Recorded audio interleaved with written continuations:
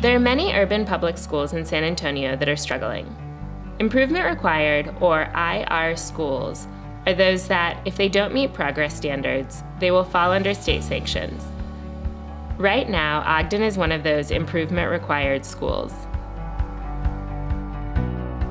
Ogden has struggled with academics in a number of ways. So it had a huge challenge this year to raise both the culture and the academics of the school.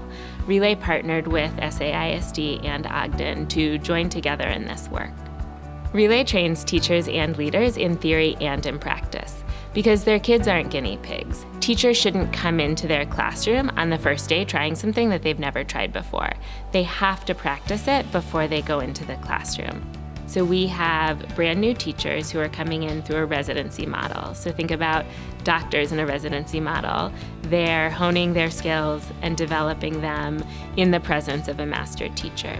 The residents over the course of the year gradually take on more and more responsibility. And this means that in some classes, there are 2 or 3 adults in the room that can dive in and help students when they're struggling.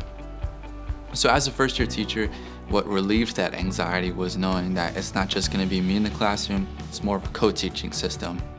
Some teachers don't have the benefit of having that support system. Some teachers just are thrown into the classroom by themselves. But having the Relay program, we can go to them whenever we need to, whether it be through email, text, or in person. That benefit allows us to ask any questions that we need to adjust our teaching on the spot, planning ahead. So it's a huge benefit, just helping us, making sure that we're on the right track, and really just relieves any stress that we have. City Education Partners brings together different stakeholders in the city to develop rich, committed partnerships.